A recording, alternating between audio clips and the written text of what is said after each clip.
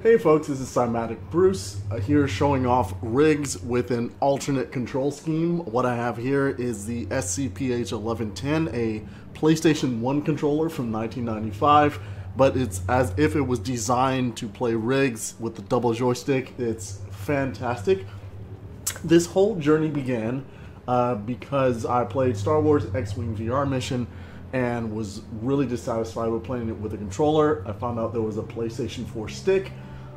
So I picked it up and found out that this PlayStation 4 stick only works with one game, War Thunder, which is quite the disappointment.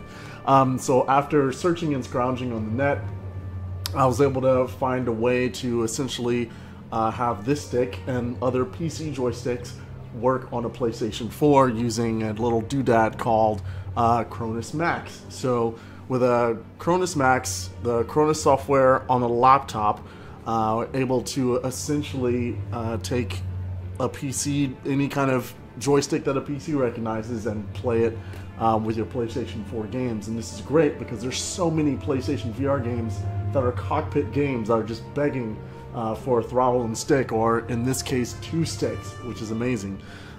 So I had this stick laying around. I had to pick up an adapter to make it get recognized by the PC. But after that, it was really great. Things have worked out pretty freaking awesome with this thing. Got this thing plugged into the laptop plugged into the Cronus plugged into PlayStation VR, or the PlayStation 4 rather, and it is golden. So this is all working miraculously. It's pretty ridiculous. So now I'll just kind of maybe demonstrate a little bit of how it works. Let's switch scenes here and dive right in. So just doing a little bit of this test area here. So on the left stick, I've got forward and backward with up and down left stick, and over the dash with left and right on the stick as well, which is great. And this is not the, oh yes, I got the APX unit, so I'm able to do this in midair, which is awesome. On the right stick is handling my turning, so right and left, up or forward doesn't do anything on the right stick, but back I've assigned to dashing backwards, which is great. And then face buttons are pretty much your different modes.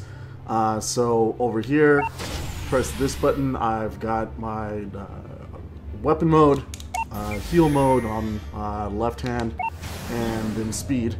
Then of course jump is right there with thumb rest, easy. And then this stick is pretty interesting. It has these buttons like right where the pinkies go. I'll kind of turn this guy around so you can see there's like pinky buttons here and here. And so on the change it back, blam.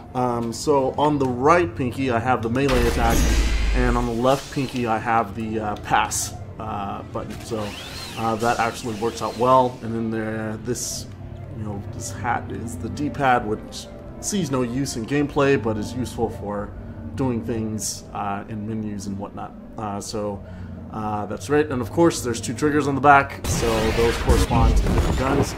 And it's absolutely beautiful. And this kind of extra bonus that we get here is if you look down, this is, I actually didn't look at the hands before I did this out, this layout, but it turns out the pilot actually moves the left stick left to dash and right as well. And it's on to turn, they move the right stick, and to go forward and backward, they move the left stick. And of course the trigger fingers respond when you pull the trigger. So it's very interesting. I wonder if the developers had a double joystick set up somewhere at Gorilla, because it's like we were just on the same track there. But yeah, I just have a absolute blast playing this with awesome. Oh yeah, this is it's just brilliant. It just feels so good. It's so immersive because I'm able to get in the same stance as the pilot and really feel like I'm just lost, and it's really great. This controller is also very, very cool for Battlezone, which is awesome, especially in the classic mode of Battlezone. You can just like do, you know, each stick, and it's like the turning the tank using this classic input system. It's so good, so good. So that about wraps it up. If you have questions, I posted a guide on how to set all of this stuff up on the subreddit called VR Cockpit Gaming. So it's dedicated to steering wheels, pedals, sticks, and a combination of VR and doing those things. Also, I posted a guide in PlayStation VR subreddit as well. I'm really excited to jump into RIGS. I wasn't impressed by the demo, but read the subreddit and picked it up, and I'm totally down. I've been playing some games online and offline, trying to get my skill up, so hope to see you guys online and in tournament sometime soon.